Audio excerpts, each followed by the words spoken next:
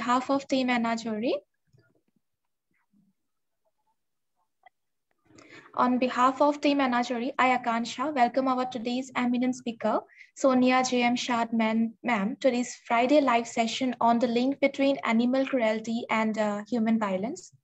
She is the co-founder and chief operating officer at Integro. She is the founder of Society for Non-Human Persons, and she is the former manager at Animal Law Center, Nalsar. She has worked at Mercy for Animals, the Human Society at the national as well as at the international platforms.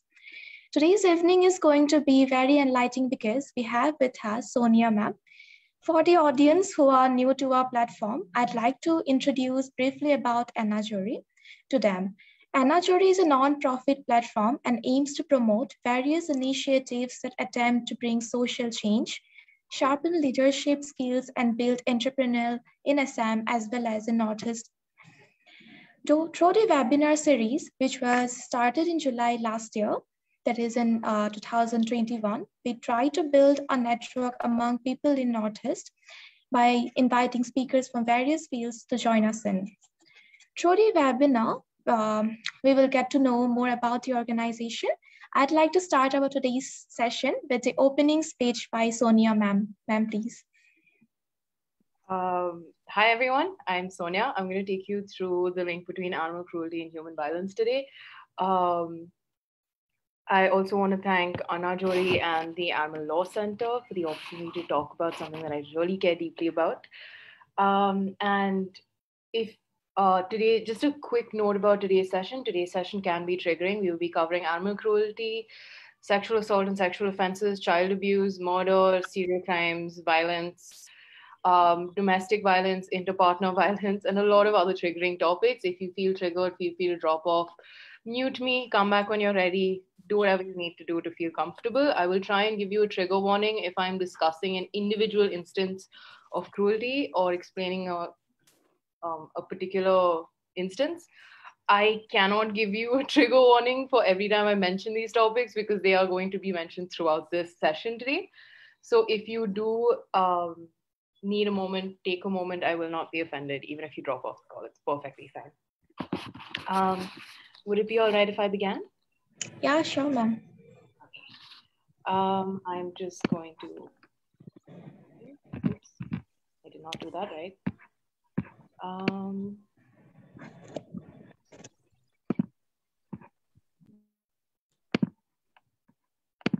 Is there any problem, ma'am? Yeah. No, I think I got it this time. Okay, yeah, okay. 1 second. Something has gone weird. I'm not able to. Nope, can't do that. Oh, there we go. No. Here we go. Can everyone see it? Yes, ma'am. All right, yes. That's awesome. Okay, great.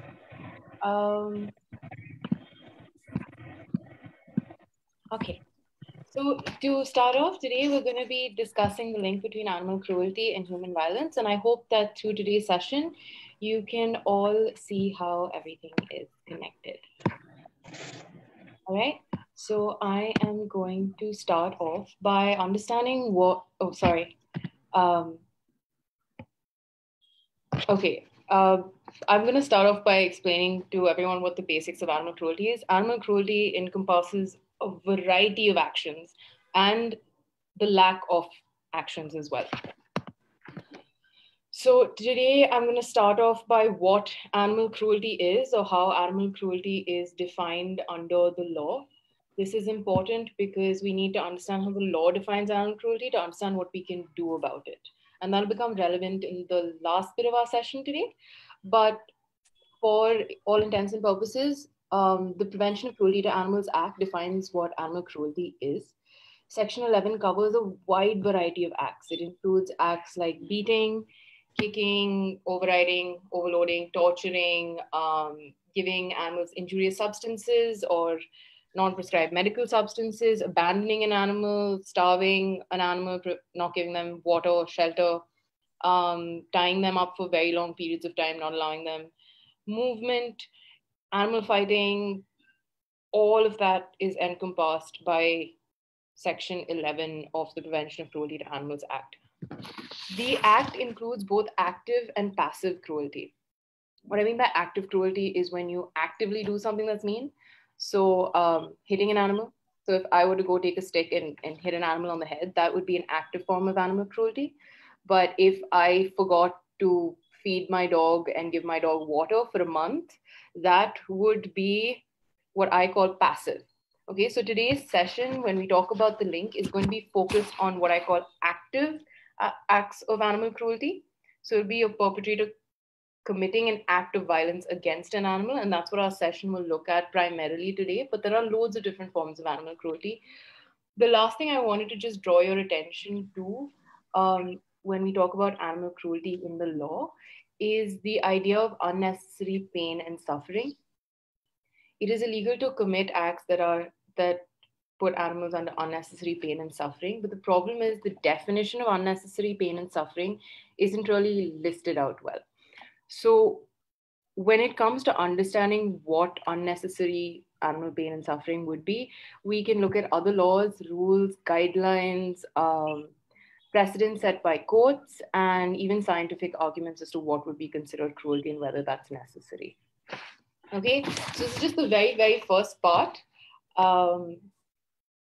Okay, I'm going to go on to the, can I proceed? Does anyone have any questions? Okay, so I'm going to proceed then. The first time the link between animal cruelty and human violence was identified was in 1751. That's about, I don't know, more than 250 years ago, right?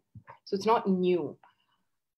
Hogarth was a man who created a set of 4 paintings or artworks where he depicted, the first one was the first stage of cruelty, where you can see a man is torturing a dog.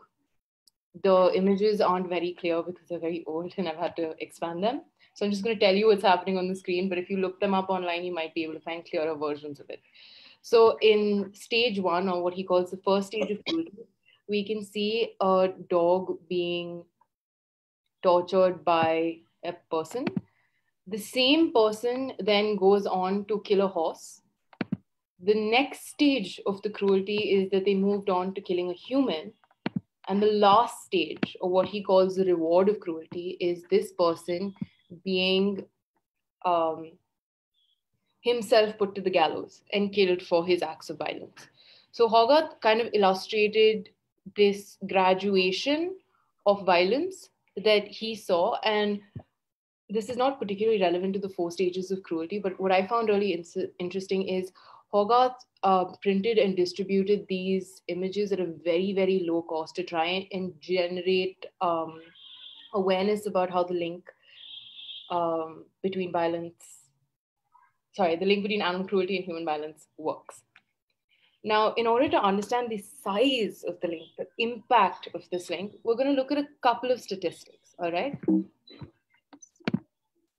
All right, so the first one is in Canada, they have noticed that 70% of violent criminals began with animal cruelty. In South Africa, 63% began with animal cruelty. In Australia, 95% of people who had either murdered, raped, committed assault, theft, and drug crimes also had a history of animal cruelty.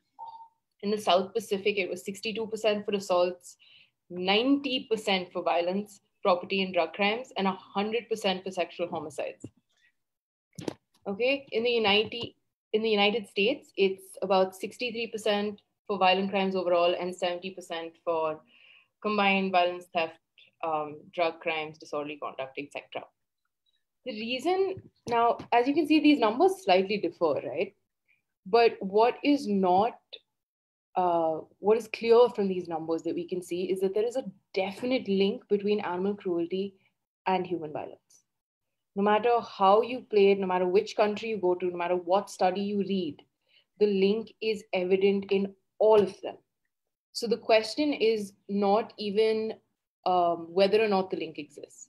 The only question is how bad or how significant is this link, and that we can understand sort of by trying and compiling studies. So there is a study available online where, and I will send the name across to the organizers so that they can share it with you all if they can, where they talk about a metadata study where they analyzed all the studies that were done and came up with approximate numbers.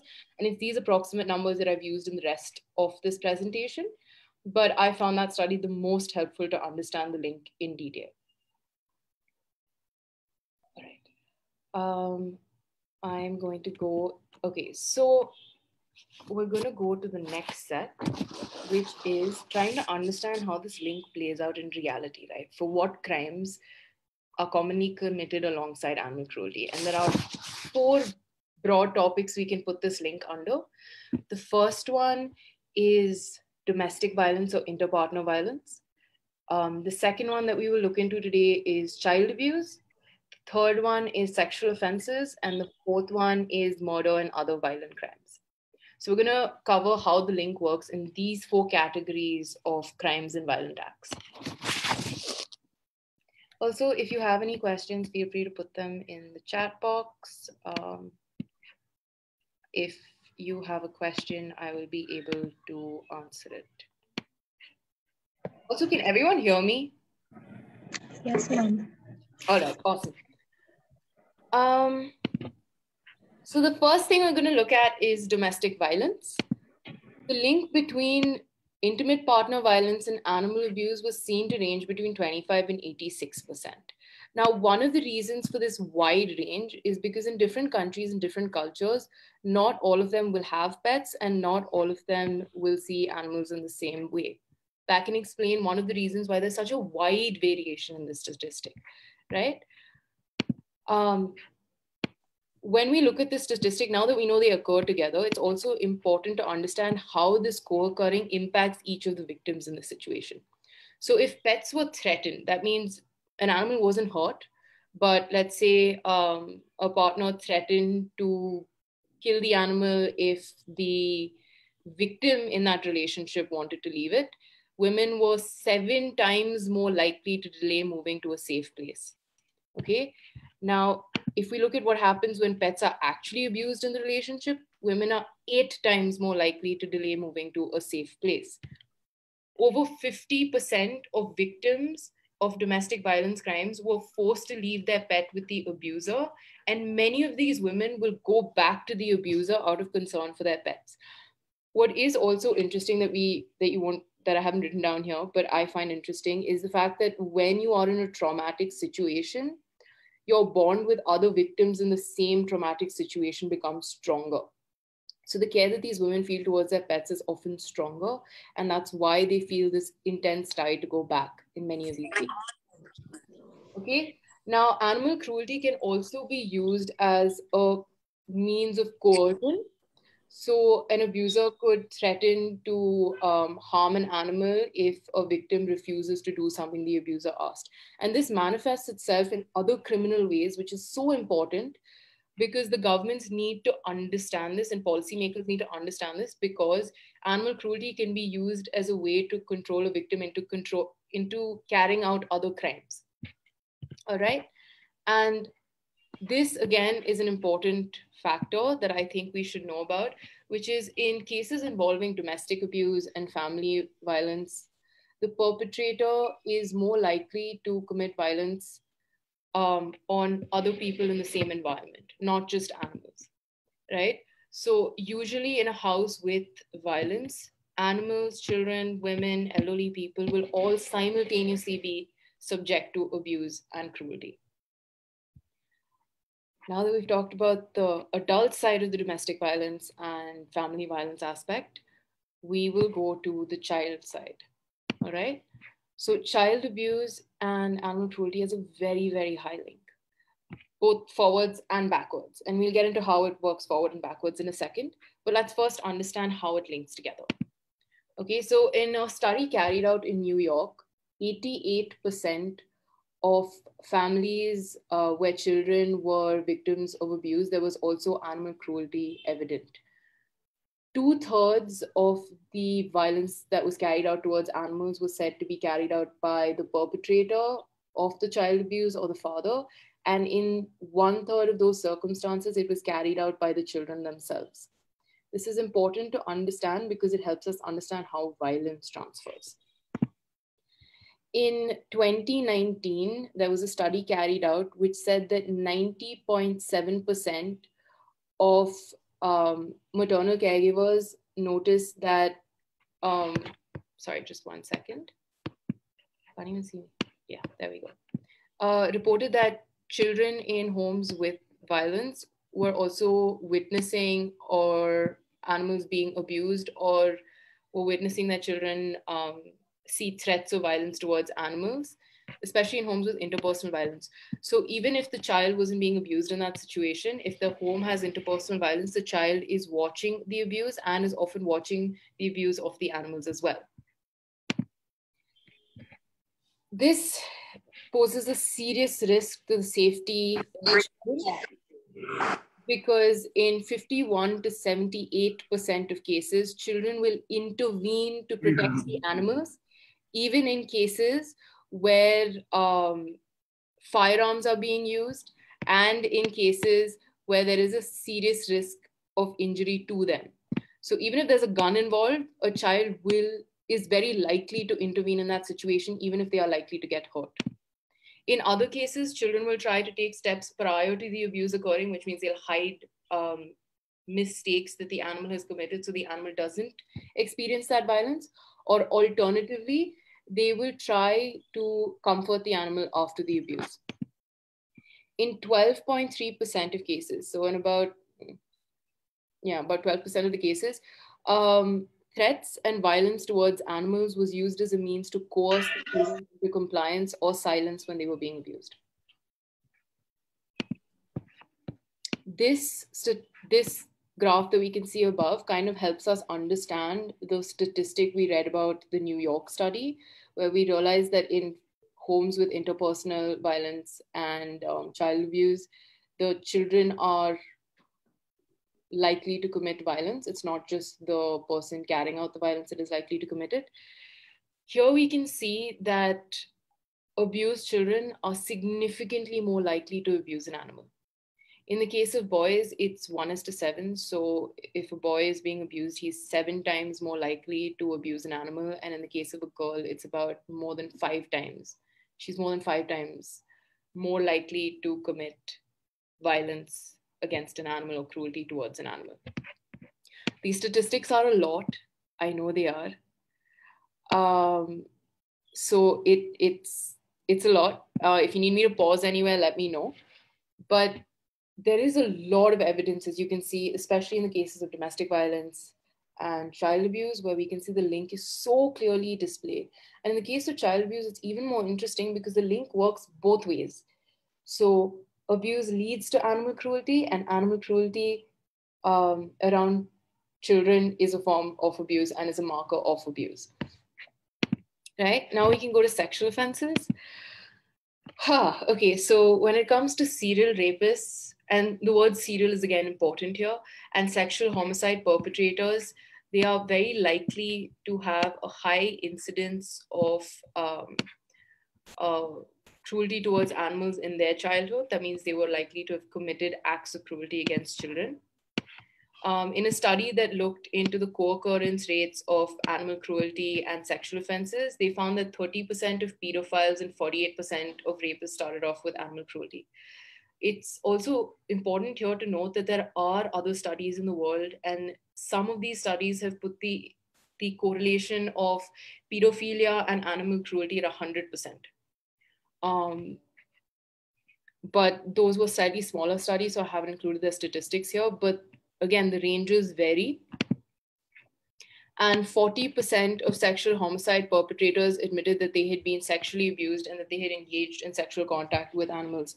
So again, you can see that victims of abuse, as you can see here, right? So when they were victims of sexual abuse as children, they were more likely to A, perpetrate sexual violence towards adults, and B, perpetrate sexual violence towards animals. Now we're going to go to murder and other serious crimes, and then we won't have to focus too much on the numbers. When it comes to murder and other serious crimes, the link is quite high. The following crimes are most likely to co-occur with animal cruelty. These include murderers, particularly serial killers, school shooters, mass murderers, etc. And we also have robbery, assault, rape, harassment, threats, drug possession, battery, etc. are all crimes that are associated with a history of animal abuse. In the 1970s, I don't know how many of you have watched Mindhunter, but if you have, that's kind of what the show is based on, this FBI study. Uh, in the 1970s, they basically studied 36 serial murderers, and they were able to recognize the link between animal cruelty and repeated acts of violence against humans. Throughout this entire session, we keep hearing the word repeated acts, because repeated acts are a good indicator of how people are going to behave. And animal abusers, compared to people who haven't abused animals, were 3 times more likely to have committed other offenses when compared to people who had never abused an animal. Okay, so right now we've covered 4 important things. One is animal cruelty and domestic violence is very common as a correlation.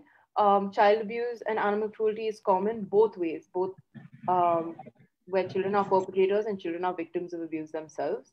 The third one is with respect to sexual offenses, and the fourth one is murder and other serious crimes that include violence. All right.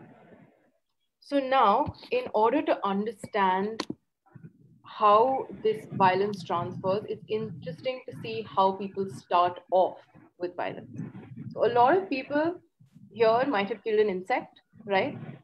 But I'm assuming no one here is a serial murderer or any other kind of violent criminal. But a lot of people kill insects, right? Then does why does someone move on to an animal? If killing things was your biggest joy in life, just kill 100 ants, right? Wouldn't that be more satisfying? But people move on to animals. And I like to think of it as a coefficient, right, between risk and satisfaction. So most people will start off with the easiest target, right? It wouldn't make sense to go to the WWE champion of the world and be like, you know what, you're going to be my first murder victim. You wouldn't do that. And the chance is you wouldn't do that because that victim or that person, the likelihood of you getting injured and the risk to you is much higher, right? So remember, the coefficient is risk. But the other coefficient is satisfaction. The amount of intensity of emotion that you would get from killing an insect versus an animal is definitely different. And the amount that, and if that is true, then we can see that, okay, maybe I will start my first victim will be an insect, right? It's the easiest thing to kill. What's the next easiest thing to kill? An animal. The next one, the next easiest target is a child, woman, and then an elderly person. So all these people are easy targets, and perpetrators will usually start with the easiest target and then move on to a target that's slightly harder that gives them a higher reward. Internal reward, not overall reward, but internal reward, right? And this brings us to our first theory that explains violence, which is the violence graduation hypothesis. The violence graduation hypothesis is also called the first strike theory. And you'll see the first strike theory in other animal protection organizations, mandates and things like that. This is what they're talking about. Okay. It states that perpetrators of violence often begin with animals and then they will progress to violence against human victims. Animal cruelty is seen as a rehearsal for human-directed violence. And in developmental terms, essentially, it says that animal cruelty in childhood is an incremental step towards violence directed at humans in adulthood. One of the reasons people think that the violence graduation hypothesis makes sense is because, to a large extent, many individuals see animals as more far removed than humans. Right? So the amount of bond that a person will have with an animal, or they see animals as lesser species, or not as important or not as significant, right? And so it's easier to start with them, and it's more distant, and then people will keep graduating towards what they believe is more like them. Um, I just wanted to explain that when we look at it this way, it is possible that some people think this way, but not all of them do, right? So we'll see how it works for other people as well. So the violence graduation hypothesis, again, remember Hothkart's 4 images, right? He's talking about the same context, the violence graduation hypothesis. And this was one of the first theories that explained the link between animal cruelty and human violence. In order to understand the next theory or the newest theory, we're going to look at Genghis Khan. So Genghis Khan had been at war with China for about 20 years. And apart from this plan being a brilliant military strategy, he basically asked China for a gift of 10,000 swallows. So swallows are basically like messenger birds. And when you release them, they go back to where they're from. As a gift, and he would leave the people alone if they did that. He took the 10,000 swallows, trigger warning animal cruelty. He took the 10,000 swallows, doused them in flammable material, tied string around their legs, and set them on fire so that they could go back and he could win the war. It's a interesting military strategy. But what I want us to look at in this perspective was Genghis Khan had killed thousands of humans before he attempted this. That doesn't really fit in with the violence graduation hypothesis, does it? One of the reasons, or at least personally, I believe, with respect to Genghis Khan, it seems like violence kind of just stopped mattering to him. Cruelty didn't make that much of a difference, whether it was an animal or a human. He was comfortable with violence and cruelty. And that's why he carried out these acts. Which brings us to the next theory, which is the deviance generalization hypothesis. The deviance generalization hypothesis states that animal cruelty is seen as a part of a cluster of antisocial behaviors, and it's used as an indicator for other forms of criminal and violent behavior. It says violence is not so cut and dry. It's not as simple as I see an animal as a lower species, so I killed it first, or an animal was just the easiest victim, so I killed it first, then I killed a human, right?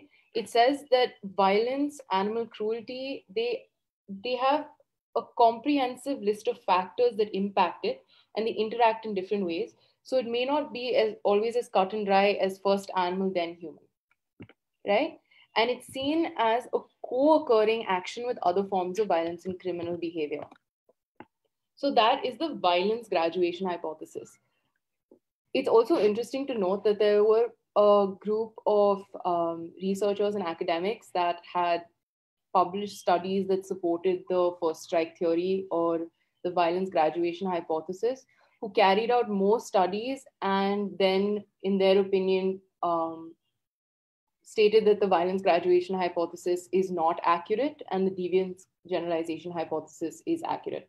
So if you are talking about this from your perspective, I strongly advocate that you consider the generalized deviance hypothesis over the first strike theory, because there is more evidence that supports the generalized deviance hypothesis. Of course, there's always room for more studies, so maybe we're not 100% sure which one might be the best way to explain this. Now, we're going to also look at, now that we understand the theories of violence, there we go. Now that we understand the theories of violence, let's try and see what impact violence has on individuals, right? The first one is that even if you are a witness to animal abuse or trauma, it results in antisocial behaviors and other psychological disorders in children, like depression and anxiety, and it also increases the chance of them externalizing this violence. Another impact of animal abuse is it desensitizes the perpetrator from violence. Remember Genghis Khan, everyone? It desensitizes the perpetrator from the effects of violence, so they're more comfortable committing other crimes. This is also the reason why in Sparta, in order to become an official soldier or a man, they would have to first kill an animal, right? Because it helps desensitize a person to the effects of violence. Now, is it true that every person that commits animal cruelty will, I don't know, hurt a human? Not exactly, no. But we can use animal abuse as a marker to identify other forms of violence. So, one, remember the word recurrent we kept hearing earlier, recurrent sexual offenses, recurrent animal abuse, etc. That is because recurrent animal abuse results in a higher incidence of individuals committing criminal offenses.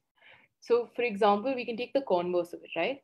Now, imagine there was a 10-year-old kid who tied one of those patakas, right, during Diwali. They tied it to the tail of a dog and they posed it, right? The child may not have comprehended the extent of suffering. They may not have seen an animal as a person, etc. But they grow up a little bit and they feel really bad about what they've done and they never want to hurt another animal again. That is not really a good marker for whether that person is going to commit additional criminal acts, right? So you want to see recurrent animal cruelty leads to recurrent violence. So any reoccurrence of violence, the more someone commits violence, the more likely they are to commit violence again. So the term recurrent is very, very important to factor in when we're trying to anticipate whether someone is going to commit other violent crimes. The factors that lead to violence are often the same, regardless of the species of the victim. And it usually is a result of the misuse of perpetrators' power over the victim. So basically, let's go back to the domestic violence statistics that we read, right? If there is a violent, I'm sorry, I keep using man as an example because a lot of studies do for domestic violence. Anyone can be a victim of violence. But for the purpose of this explanation, I'm going to just say man. So let's say a man is likely to hit their child and hit their wife. It's not surprising that they'll also be okay with killing or hitting an animal, right? It's not about who the victim is, it's about who the perpetrator is. If a perpetrator is violent, they will commit violence on any victim that they can, as long as it meets the risk versus satisfaction metric, right? The next thing is it shows us that human victims and animal victims are prone to victimization by the same perpetrator. Again, let's go back to the domestic violence example. In a house where there is an abuser, he's likely to abuse everybody in the house if he can, right? The fourth really important thing about using animal abuse as a marker is you can, again, reverse engineer the process. You don't always have to use it to find. I don't have the ability to mute participants. Whoever's the host, can you mute the person who's speaking?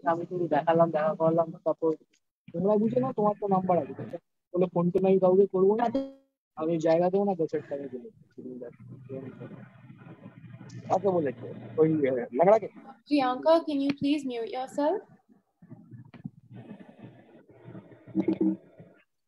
Thank you. All right. So the next thing is we can reverse engineer the process. Not only can you use a marker of animal cruelty to identify people who might be perpetrators, you can use animal cruelty to identify other victims. So if you see a child committing animal cruelty, the probability that that child has been abused is very high. If you see animal abuse in a house, the probability that there is domestic violence or child abuse is also very high. So you can reverse engineer the process to actually help victims, not just identify perpetrators.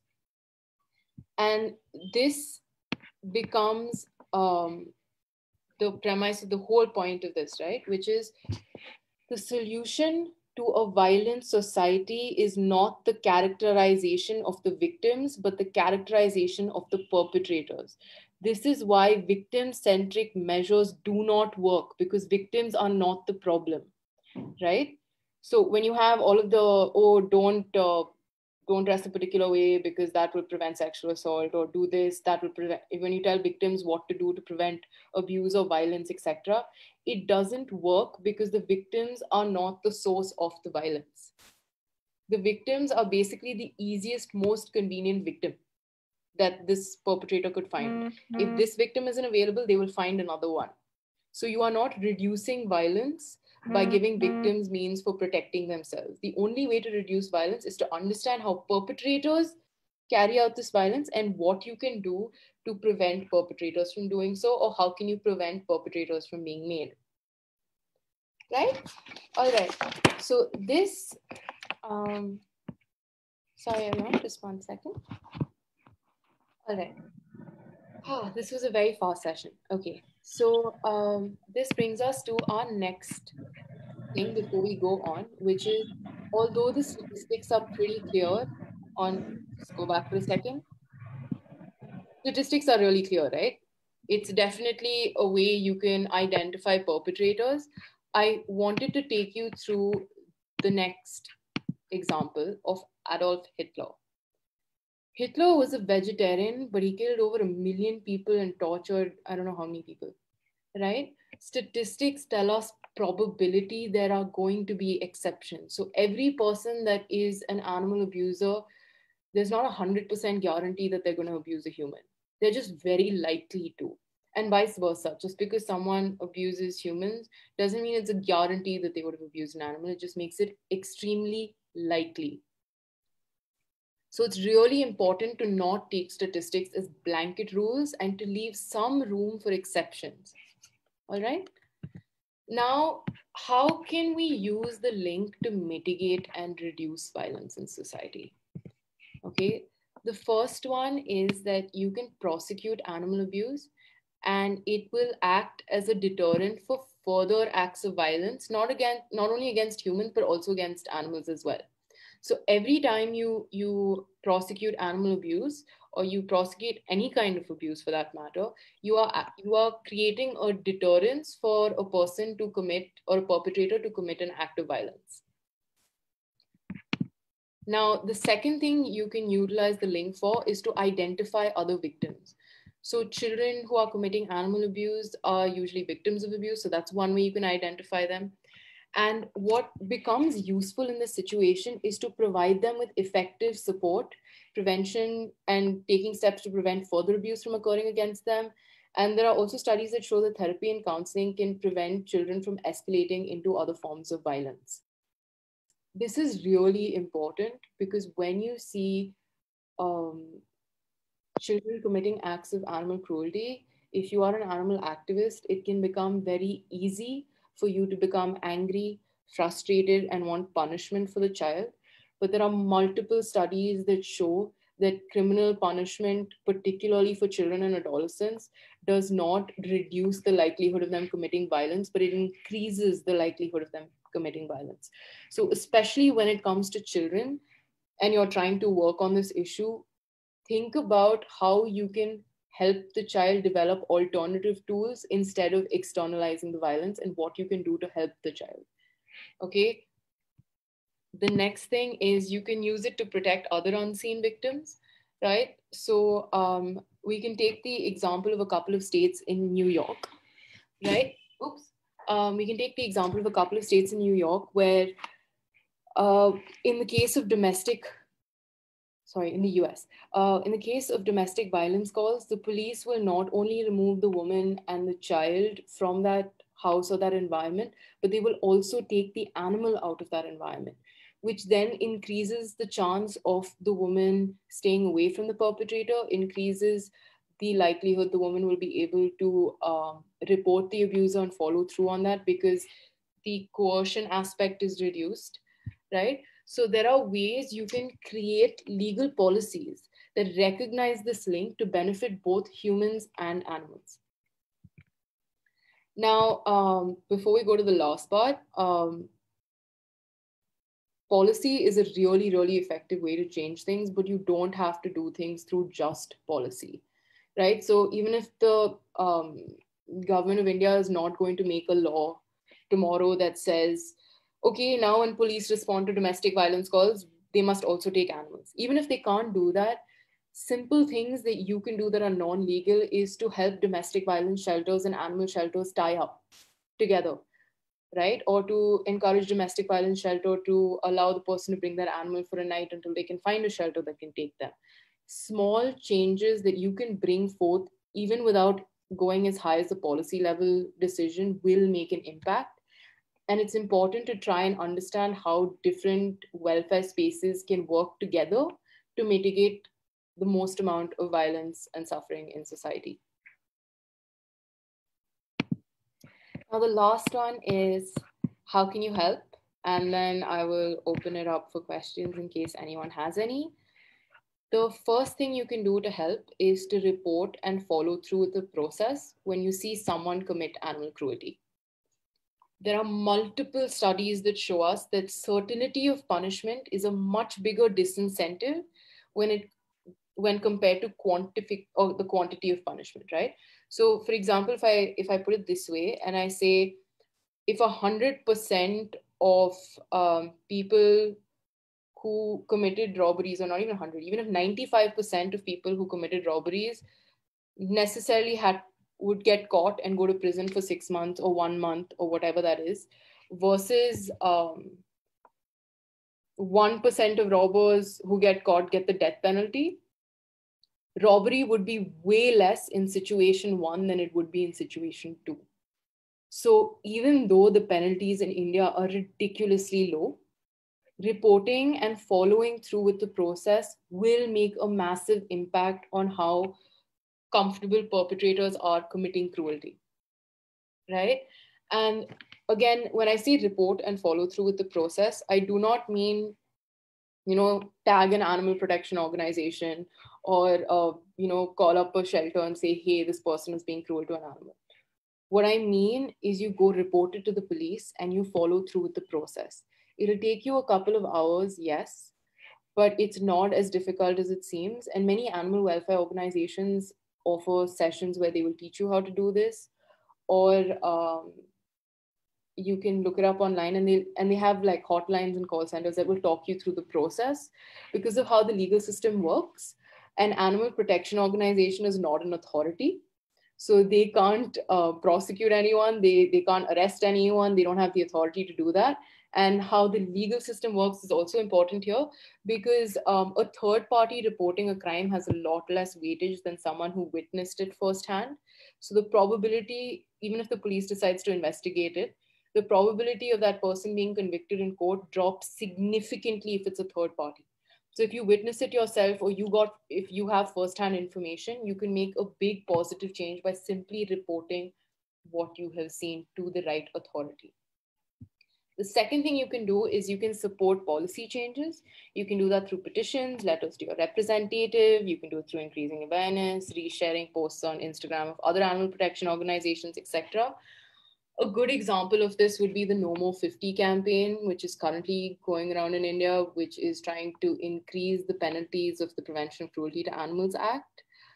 The next important thing that you can do is you can leave animals off your plate, whether it's dairy or meat or whatever that may be. First, it really helps the animals. That's the easiest way to help animals, just don't eat them.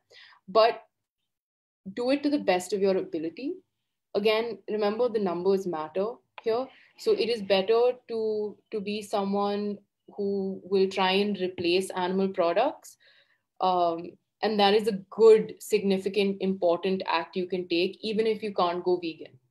It's okay if you cannot do something perfectly, but do it to the best of your ability. And if all of us do it to the best of our ability, the total amount will come down and the total number of animals harmed will come down. Another really important reason to do this is because slaughterhouses and animal husbandry have people in it. It's an industry where people are forced to commit violence or violent acts against animals, and it's part of their job. But no matter what you do, no matter how you rationalize it, committing acts of cruelty against animals or committing any act of cruelty or violence has a significant impact on those individuals. It affects their mental health, it affects their safety, it affects the safety of their families. So even from a human welfare perspective, it is important to consider reducing the number of animals on your plate, right? Now, the fourth one is, if you work or volunteer in a welfare space, use intersectionality to plan your work and collaborate with organizations in your welfare space and other welfare spaces. The problem of violence is extremely large, right? and cruelty and the lack of human welfare and animal welfare is it's a massive problem. But the problems are interconnected. Whether you talk about environmental protection and animal agriculture or animal cruelty and human violence, most problems are interconnected. So utilize the people that are on your side that may not be working the exact same way you do, or in an area that's slightly different than yours, and work together to bring forth changes. Because if we stay in silos, A, our numbers are way smaller than what they actually are, and the impact we can achieve is way less. And B, the policies that we will come up with, the changes that we come up with, the ideas that we come up with are going to be incomplete. They're going to miss really important ways, right? So domestic violence organizations might be working to help women leave their partners or create more women shelters, etc. Right? But if the policy doesn't include the aspects of animal cruelty that play into domestic violence, it doesn't holistically cover everything and it doesn't protect everyone. It in fact reduces the protection even to the women because they're more likely to go back to their abusers because the animals weren't taken out of that situation. Right? So it's very important that we as activists and people who work in the welfare space, we are intersectional and we are collaborative across your space and across other welfare spaces. There are commonalities and common ground. Find them and work together. The next one is utilize your voice and stand up against all forms of violence. It doesn't matter which kind of violence you're working to reduce. Because as we have seen from today's session, it doesn't matter how you reduce the violence. Any reduction in violence anywhere will lead to an overall reduction of violence in society and will lead to the better protection of all victims. So wherever you can, utilize your voice, your abilities, your privilege, whatever you may have, to stand up against all forms of violence you can. Any change you make will make a positive change for everyone.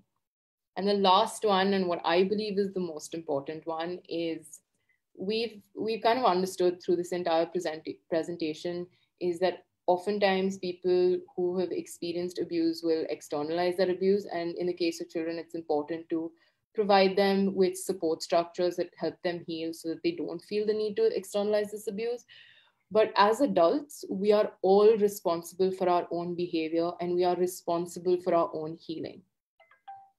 If we do not take our own healing seriously, we will externalize our trauma on other people, maybe not through violence, but through other forms of negative behaviors, which will again continue to perpetuate a negative cycle. If all you can do is work on healing yourself, whatever that may mean, whether that's therapy, whether that's movement, whatever way works for you, right? You will create a positive change in the world because you will not unintentionally externalize violence. And even though hurt people, healed people heal people. So to the best of your ability, work on healing your own trauma so that you are able to end the cycle of violence and trauma with you. So that's all I have for today's session. If anyone has any questions, please let me know. Thank you, ma'am, for sharing your views with us through your presentation. We got to know some of the new things. So I'd like to ask you some of the questions. Like you have mentioned about the link between animal cruelty and human violence and how the crime occurs through, like, for example, child abuse and domestic violence or sexual offenses and violence. So my question is, how does violence transfer between humans and animals, and what is the impact of witnessing animal cruelty? Okay, so the impact of witnessing animal cruelty, let's start with how violence transfers, right? So the thing is, most people who experience violence will need to deal with it some way, right? And a lot of them choose to externalize their violence. And we talked about this link earlier, so I'm just gonna go back in my slides to show you how violence transfers. And I don't know how many of you all watched the Oscars where Chris Rock got slapped, but he's a good example of understanding how violence transfers, right? So there are a lot of people talking about it, and should he have done it, should he not have done it, is kind of irrelevant for this discussion. But what is interesting is what the act that he committed, right? clearly did not just stem from that situation. It stemmed from his own discontentment and friction within his own marriage, which he then externalized onto Chris Rock. Because again, remember, ease of victim is a big factor, right? So when you have all of that violence, anger, frustration, it gets externalized. And who does it get externalized onto depends on that matrix between convenience and satisfaction. So that's how violence gets transferred. When it comes to what happens when you witness violence, witnessing violence leads particularly children to commit acts of violence. And it also, I'm going to stop sharing if that's okay. But it also leads to depression, anxiety. You don't, so for example, even if you were not abused as a child, even if there was no other form of violence around you except animal cruelty, your likelihood of recreating trauma, recreating violence or externalizing violence is higher. Your likelihood of developing anxiety, depression, personality disorders is higher. It also impacts everyone. Okay, so remember, violence isn't special. It doesn't just hurt people who are women and children. People working in slaughterhouses, people who go to war, people who have to deal with violence as part of their jobs, as part of any experience that they go through, um, will have an impact of that violence, and they will be affected by it. And there are different kinds of studies that show us this, but anyone who witnesses violence or partakes in violence is impacted by the violence 100% of the time. The degree to which they are impacted varies, and there aren't enough studies to tell us why this varies. And I think it's really fascinating. If I could study the factors that trigger off externalization of violence, I would. But currently, there aren't any studies that explain it to us in detail, although you can come up with a couple of ideas about why that happens. So in that case, can we consider animal abuse as a predictor of future behavior against human violence? Sorry, it can be used as it can be used as it can be used as a marker, but again, I would say look for repeated instances of animal cruelty. That's a much higher marker than an individual instance. So it can be used to determine whether someone will commit future crimes. But again, with respect to understanding the statistics have exceptions, I would hesitate to tell you it's a blanket rule. I would say be aware of it and think that it's likely, and check to see if there are other crimes being committed. But to assume with 100% certainty is something I would advise against. Okay. Ma'am, there is a question for you. Someone, Aradham Belai. So the question. Okay, so that's actually really.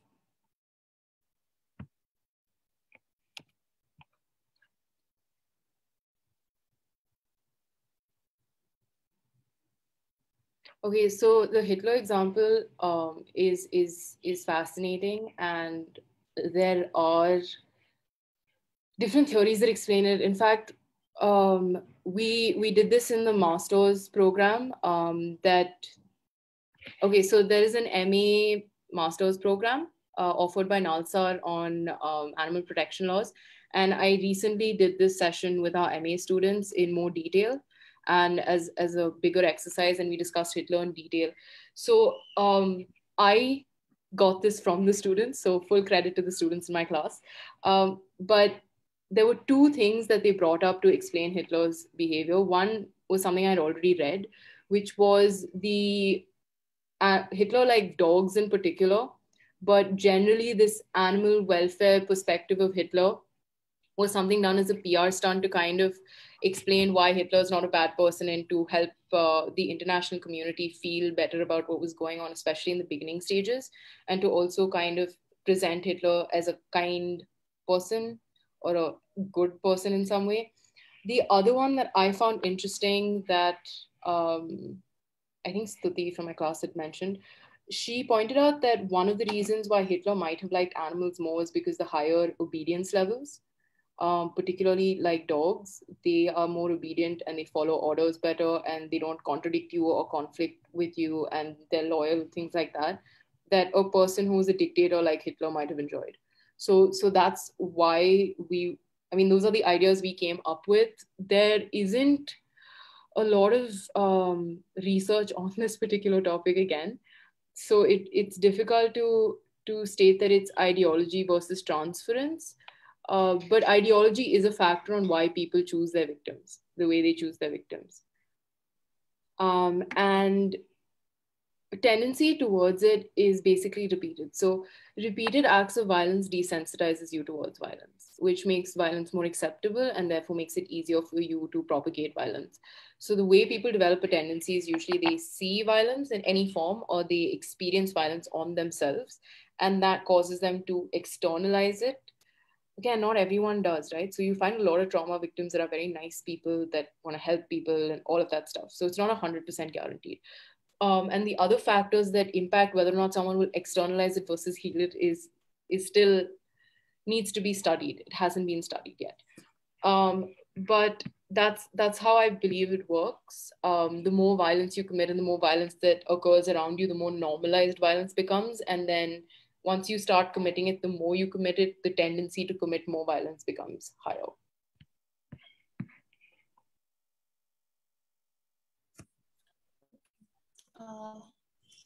Sorry, ma'am. Can I ask a question? Yeah. Hi, Sonia. Hi, Teja. So that was a good presentation. I really liked how you summarized the whole white paper. I have two questions for you.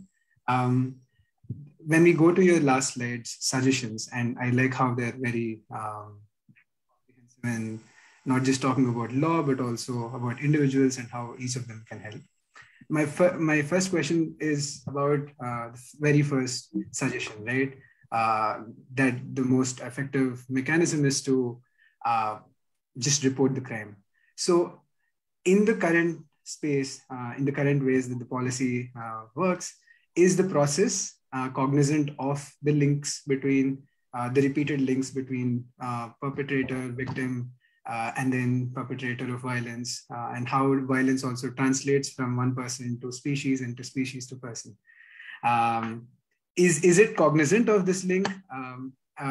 Because I'm just afraid if someone who has been a victim of violence themselves and who continue this cycle is then criminalized, and whether that would really, really give them the rehabilitation and counseling space that they really need?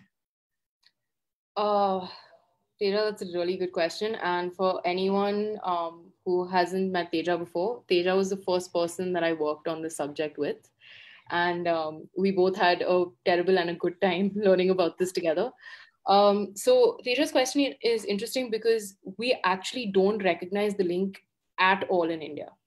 And that is quite sad. In fact, there's only one study in India that talks about an individual case of a child that, not a child, an 18-year-old, so I guess an adolescent, that had committed an, I think, bestiality and then killed the calf or something like that. Yeah. Trigger warning, everyone.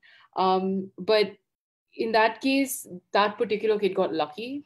There was a psychiatrist who was able to help him and who wrote a paper on this and was able to get him assistance. In most cases, it doesn't work like this. The kid was an abuse of sexual, violence. Sexual violence kid, yeah. So the thing is that we don't recognize it at all. So when I talk about reporting instances of animal cruelty, I'm talking about reporting it on an adult level, right? So you report adults who commit acts of violence. When it comes to kids, I genuinely think you should think it through and see if there's a better way you can help that child, because we don't recognize it. Our entire criminal justice system is designed to be punitive and not reformatory, even though it claims to be to a certain extent. This is a problem across the board, and there are other countries we can learn from. I think a couple of European countries as well that do a very good job of reformative justice. And we don't recognize this link to the extent that even in the crime databases where they track different kinds of crimes and repeat offenders in different ways, animal cruelty is not even on that list. There is no tracking of all the animal cruelty complaints or crimes that are occurring in India right now, unlike other forms of crimes that are violent. So we don't recognize the link at all. And when it comes to children, I genuinely think if it's possible, try and involve a child rights organization or someone who might be able to advocate for the child as well, and be very gentle if possible. But the solution is also not to ignore it. When you see it, try and see if there are other forms of cruelty occurring, see if there's something you can do about it, and etc. But when it comes to reporting, please report every adult that you see, because if you don't report them, there are probably other victims on the line, some of which are children as well. So if you see an adult victimize anyone, please report them. Adults are responsible for their own healing. Unfortunately, not everyone has access to it, and we can only do whatever we can within the current legal framework, but we can also push for more friendly policies. So push for more reformative justice policies. Try and ensure that juvenile detention centers and juvie and stuff have better welfare policies for children wherever possible. Again, everything works together. There is no way to do one without another. And I would say do a combination of all of the things I recommended and use your discretion to see which one would work out or when to act in the best interest of the people who are victims, particularly children and animals. Your goal is to protect victims and prevent more abusers from being formed. It's very complicated when it comes to children, unfortunately, and we don't have a legal system that recognizes it, so that becomes problematic. But it's something we can all work on. Yeah, definitely.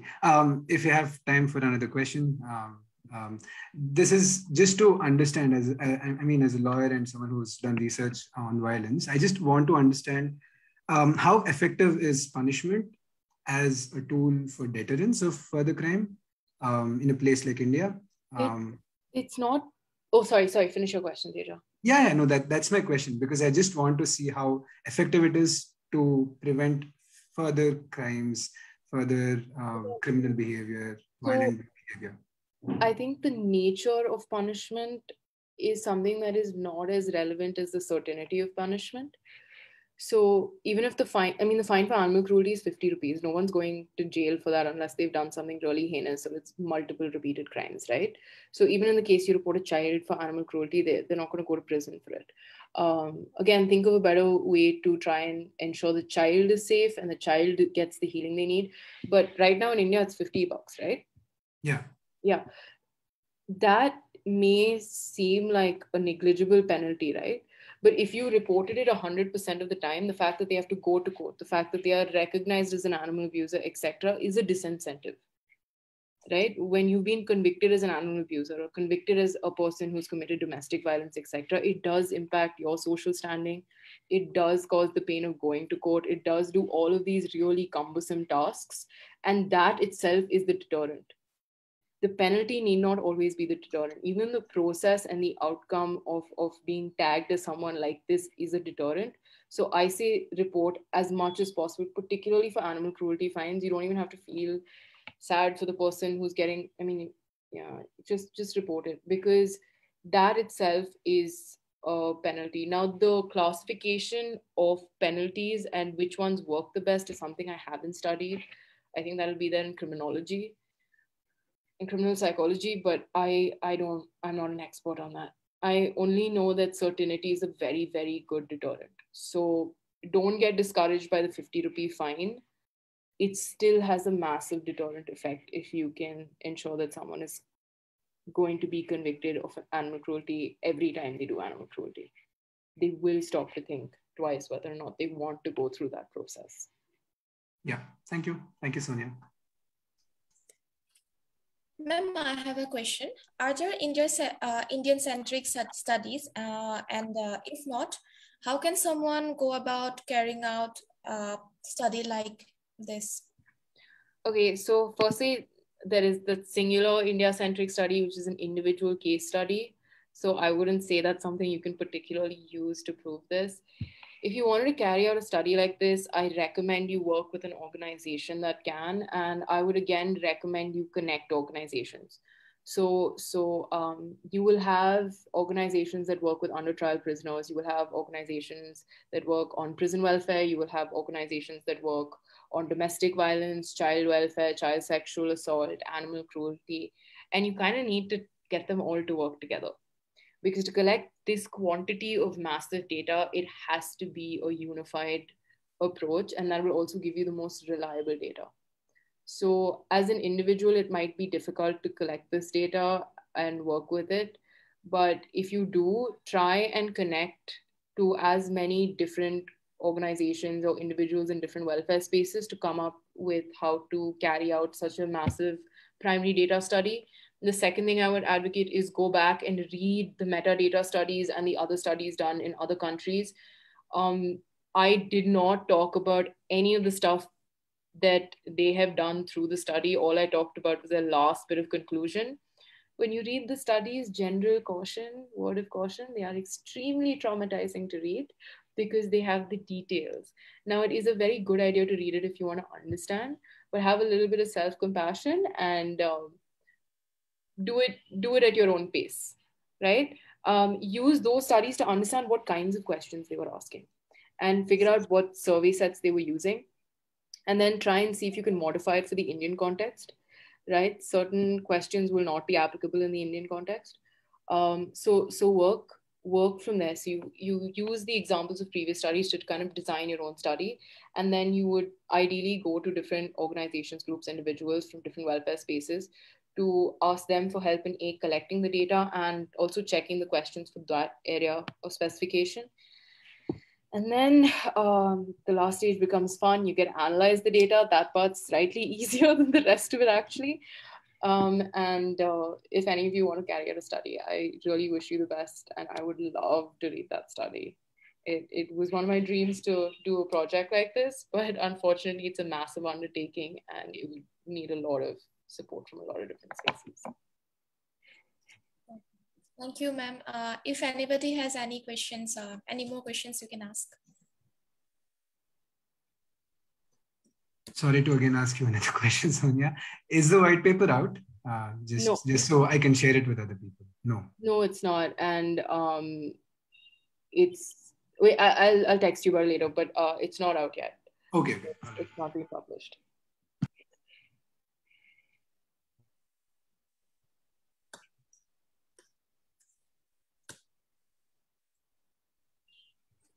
All right. Ma'am, ma'am, one last question.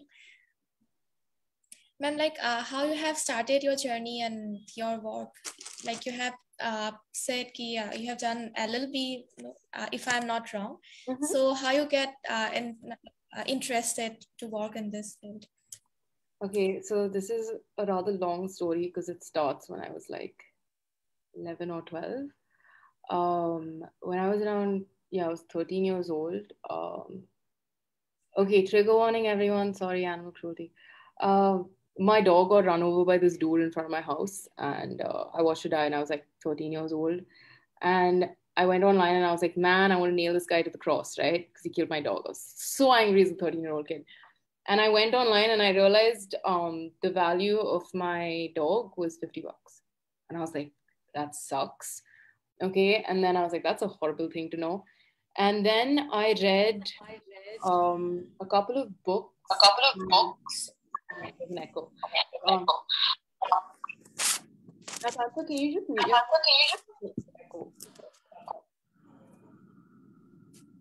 Okay. Right. So what I was saying was, after that, I read a bunch of books by a person called Stephen Wise, and he has a great TED talk online if you want to understand the legal framework as to why animals don't have rights. He's an incredible teacher too. So do check out Stephen Wise's work. I read a book by him, and he explained to me how fundamentally, no matter how many people cared about animals, if our legal system didn't recognize it, there's very little we could do to protect them. And so instead of wanting to just help 5 animals or 10 animals or 20 or 30, I decided I was going to make a systemic change. So I tried doing that. I worked in law school for animal protection. I interned at animal protection organizations. People for Animals taught me a lot. They were one of the first people I interned with. I worked with Humane Society International, and then I grew up a little bit. And I also got the opportunity to work with Stephen Wise, which was amazing because he was my person growing up. And I learned a lot from all of those experiences. And then I worked as the manager of the Animal Law Center as well. And it was while I was there that Teja and I started researching on the link between animal cruelty and human violence. And that kind of started it off for me. And I kind of got obsessed with this topic because all my life I thought that welfare had to be done in silos. Like either I could do animal protection, or I could do child rights, or I could do women's rights, or I could do prevention of sexual assault. In my head, all of these issues that I deeply cared about were separate. And the first time they all kind of connected together was while I was working with the Humane Society International India and the Animal Law Center. And that kind of blew my mind a little bit. So I continued to work there for a bit, and it was a wonderful experience, and I learned so much. And I kept studying about the link between animal cruelty and human violence. It's one of the most fascinating things I've ever studied before. And then I realized that this is a personal opinion, of course. Remember, any contribution you can make to any welfare space is important. Okay, so even if all you can do is child rights, that is still making a big difference in the world. All you can do is domestic violence, still making a big difference. All you can do is animal cruelty, environmental protection. It doesn't matter. Whatever you do, there is an impact. But for me personally, I realized that providing children with effective interventions when they were children and growing compassion in children was a way I could target multiple factors at the same time and try and reverse engineer the process. So that's when I co-founded Integro less than a month ago. And we're an education company. And we're going to be opening up schools and online education platforms, which basically make kids develop something called effective compassion, which is not just the feeling of, oh, I feel bad when an animal is hurt, or I feel bad when a woman is hurt, but effective compassion is the desire to act on it as well, right? So not only would they feel bad when an animal is hurt, but they will think and come up with solutions to how to stop that or how to work against that. So that's what I'm kind of working on now. So that's my whole journey. And this is only like something I want to do right now while I'm figuring out how to do more research on this area. And I look forward to joining the animal protection movement again soon. Yeah, so it's been a real journey. I started off with protecting companion animals, like how a lot of us start off. Then I got obsessed with farmed animals because I did site studies of dairy farms, and I worked with Mercy for Animals. And I learned so much about farmed animals, and they became my passion. By the way, we kill more farmed animals in a year than all the humans that have ever existed on planet Earth in entirety. That's the number that we're killing is that massive. And remember, there's a human face to the people killing these animals. So and they have an impact too. So so as you can see, like the little pieces that are kind of coming together, right? Start off small and then you keep widening your scope of welfare. So that's kind of how I did it. And if anyone needs any help, let me know. I'm happy to help put you in touch with people where you can learn. And of course, if you do want to get into the animal protection movement or you want to learn more about it, the advanced diploma and the master's at Nalsar is an amazing way to do that. Yeah, that's kind of my little story. Thank you, ma'am, for sharing your experiences. There's one question. We have short time still. Sonia is asking, please do share more about your startup. Okay. And yeah. I'm not sure who N is, but okay. So what I will do is I'm just going to put my email ID in the chat box, and in case anyone wants to ask me about any of the places I've worked at, any of the things I've talked about today, or my startup work, I'd be happy to let you know about it. I'm not sure everyone here will have the time to, because I think the session ended 15 minutes ago. So I won't, it's a long, complicated explanation for the startup and how it works. But no worries, Nupur. So just text me or email me at sonia.shad@gmail.com, and I'd be happy to assist you. And thanks, Nupur. And in case anyone wants links to the studies that I've talked about and Stephen Wise's work is really easy to find. The Non-Human Rights Project believes in open access. So every petition they filed, every research paper they've done, every argument they've ever made is up for free on their website. And of course, there are blogs that are available as well that talk about this. And Stephen Wise has published a couple of books you can order, or just go to YouTube and search for Stephen Wise TED Talk.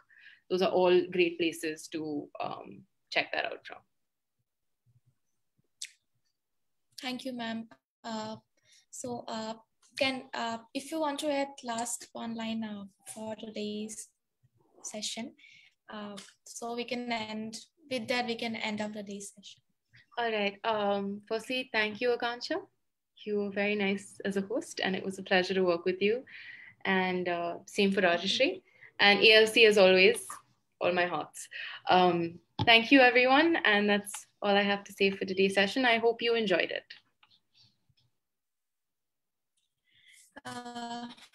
Thank you, ma'am. I'd like for giving your valuable time. Thank you, ma'am, for sharing your experiences and your work with us in this short hours.